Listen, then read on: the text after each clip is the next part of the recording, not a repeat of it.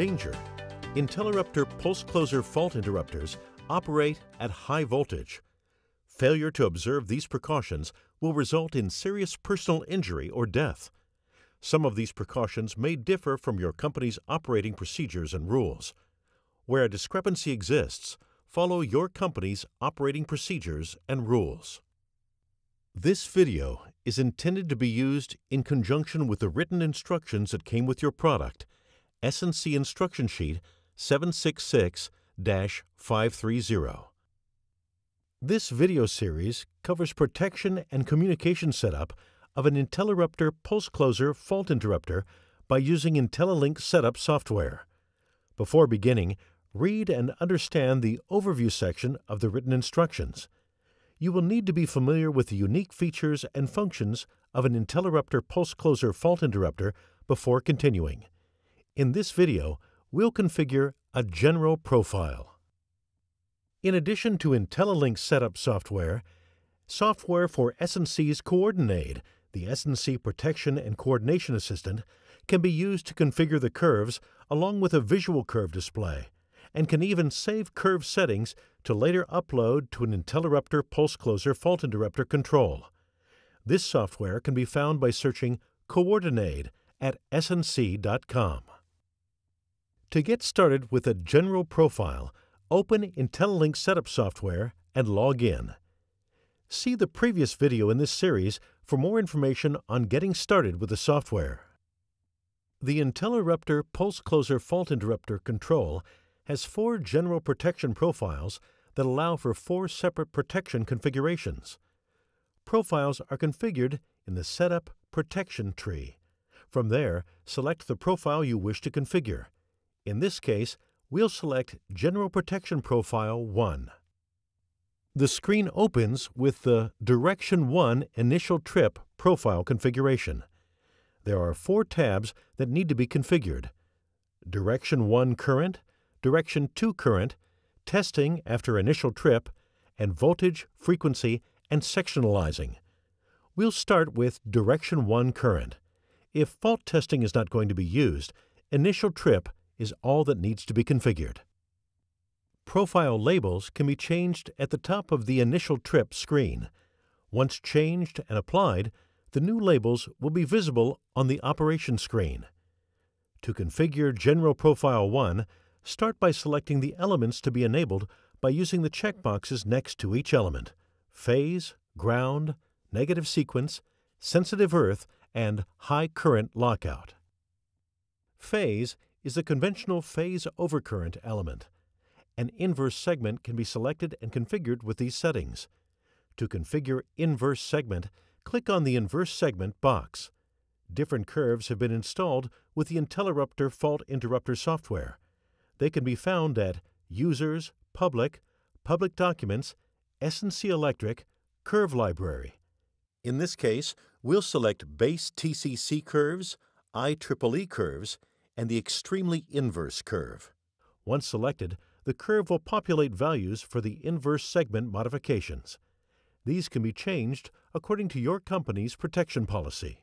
Changes are held in a memory scratchpad and do not go into effect until they have been applied. The best practice is to validate your changes every 2 or 3 setting changes and apply the validated changes frequently.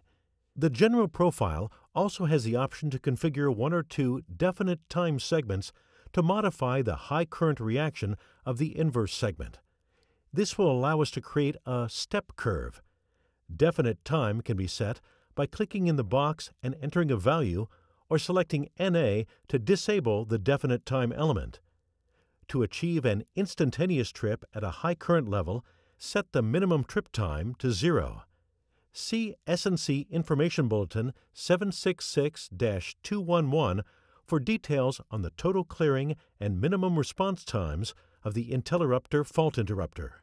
Additional elements, such as ground, can be added by using the checkboxes next to each item. Any of these elements can be configured for definite time only. If an inverse segment is not required, elements with a default setting of None do not have to be changed. To configure an element previously configured with an inverse segment to one without an inverse segment, click in the Inverse segment open the Curve Library folder, Basic Curves, and select the No Curve segment.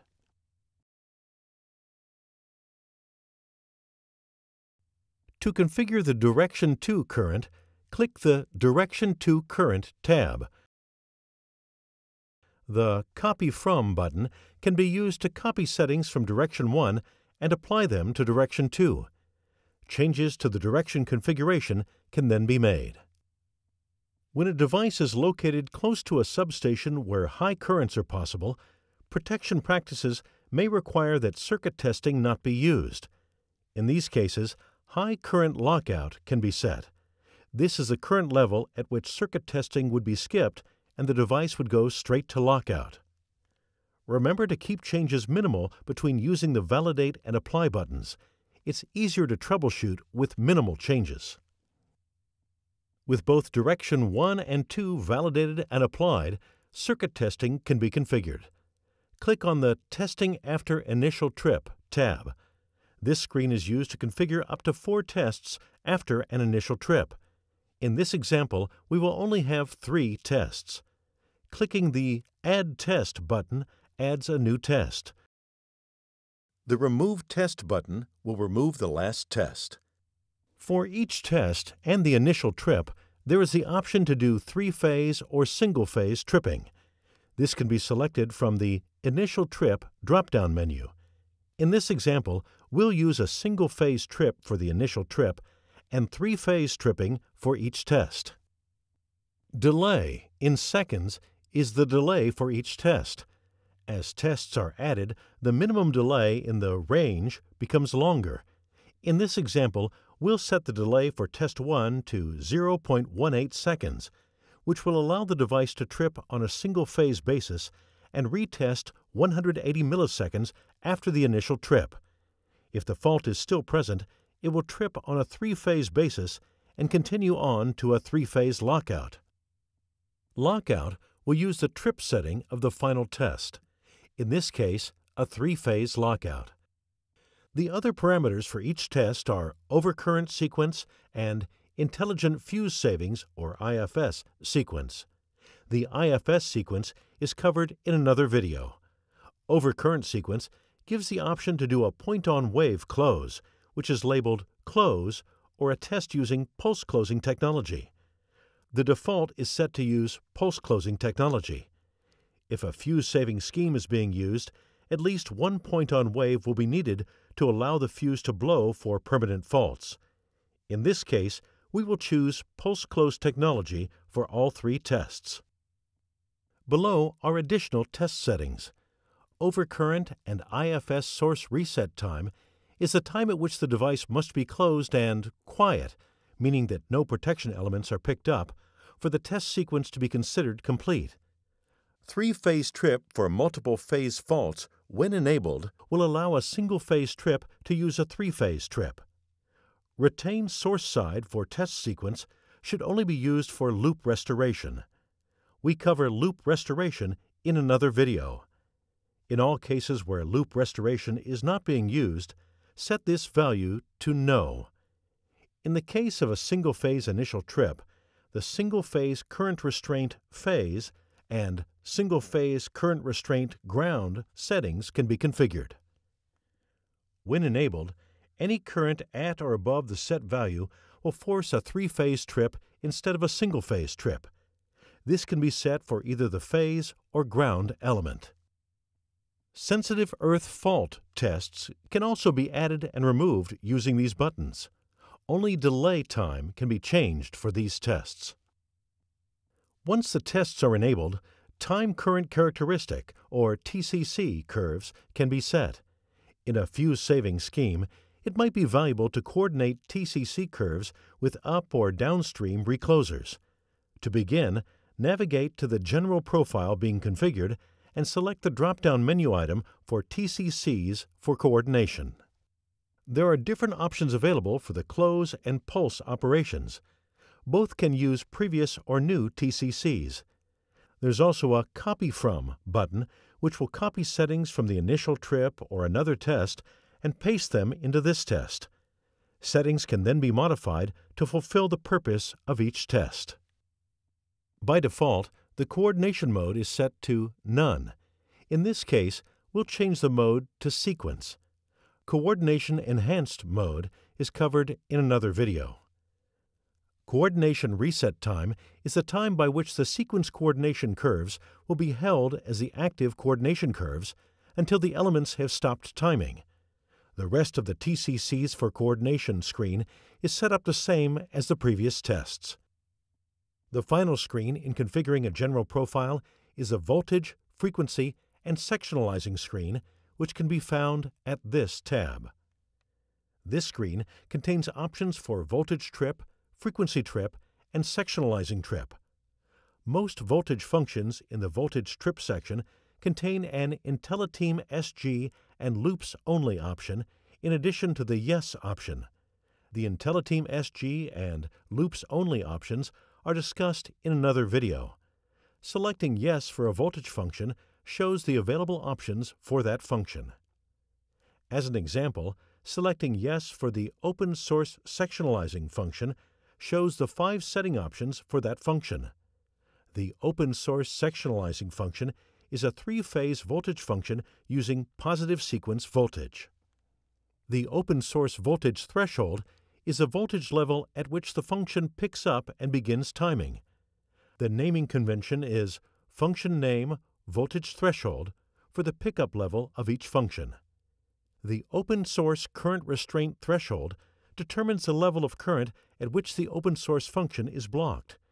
If the current is at or above this level, the function will not trip. If the function has a current restraint, the naming convention will be function name current restraint threshold. The open source reset voltage threshold is the voltage level at which the function will begin resetting. This sets up a hysteresis band that avoids the function from starting and stopping when the voltage levels are changing between voltage threshold and the reset voltage threshold. If the function has a reset level, the naming convention is function name and reset voltage threshold.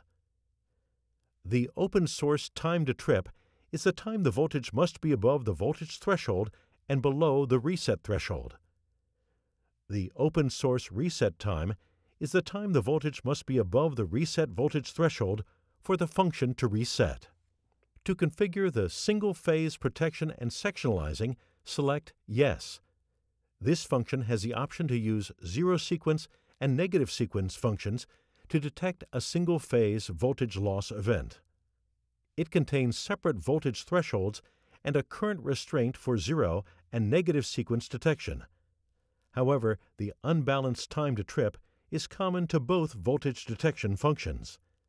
Similarly, the unbalanced reset time is also common to both. The good source indication is the level at which the voltage source is considered good for IntelliTeam SG automatic restoration system, loop restoration, and circuit testing. IntelliTeam SG system software and loop restoration are topics in another video. After an initial trip initiates a test sequence, any subsequent reclose or operation using pulse closing technology in the test sequence will require the good source indication to indicate good before the test is allowed to be executed. The good source voltage indication is the percentage of positive sequence voltage that the voltage must be at or above for the duration of the good source time to detect time for the indication to be considered good. The low source voltage threshold is a percentage of positive sequence voltage that the voltage must be below for the time to detect low voltage duration for the indication to change to low or bad. Again, the difference between the good source voltage indication and the low source voltage threshold sets up a hysteresis band that avoids the indication function from toggling between good and low when the voltage levels are changing. Selecting Yes for the trip on single-phase voltage shows it has high and low voltage thresholds. These thresholds are set as a percentage of the nominal line-to-ground RMS voltage. The function will use the lowest and highest phase voltage magnitude in its response. Current supervision for this function is optional. Select Yes for the current supervised on low voltage to prevent tripping when the voltage is below the low voltage threshold. There are separate time-to-trip times and reset times for the low and high thresholds. The low single-phase alert is a binary indication threshold that sets and resets a DNP status point when one phase crosses the voltage threshold. See SNC Instruction Sheet 766-560 for more information on the IntelliRupter Fault Interrupter's DNP implementation. Selecting Yes for the trip on three-phase voltage shows it has high and low voltage thresholds. These thresholds are set as a percentage of the nominal line-to-ground RMS voltage. The function will time up or down when all three phases are above or below the threshold settings. Select Yes for the current supervised on low voltage to prevent tripping when the voltage is below the low voltage threshold. There are separate time-to-trip times and reset times for the low and high thresholds. The low three-phase alert is a binary indication threshold that sets and resets a DNP status point when all three phases cross the voltage threshold. See SNC Instruction Sheet 766-560 for more information on the IntelliRupter Fault Interrupter's DNP implementation. IntelliRupter PulseCloser fault interrupters have the ability to configure under-frequency and over-frequency thresholds. When enabled, the device will trip after it exceeds either level for the configured frequency time-to-trip timers. Both elements are trip to lockout. Additional low-frequency elements are available with IntelliTeam SG Systems software and loop restoration. If the device is used as a sectionalizer, the sectionalizing trip elements can be configured. This is typically done in IntelliTeam SG systems, but can also be done as a general practice.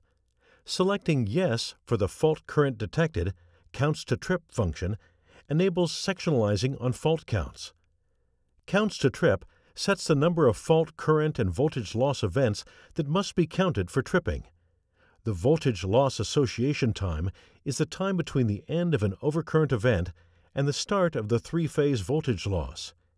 If the voltage return is shorter than the voltage loss association time, the current voltage loss event will not be counted. Phase fault and ground fault minimum current settings are the levels the fault current must be at or above for the phase fault and ground fault definite time durations for the current voltage loss event to be counted. Selecting Yes for the loss of voltage only functions enables tripping on voltage loss counts. Counts to trip determines the number of voltage loss events for tripping. The open source voltage threshold determines the percentage of line-to-ground RMS voltage the voltage must be at or below to be counted as a voltage loss. The reset time is the time the voltage must be above the open source voltage threshold to be qualified as a return of voltage. This concludes configuration of the general protection profile. All four protections profiles have the same layout and are configured in the same way.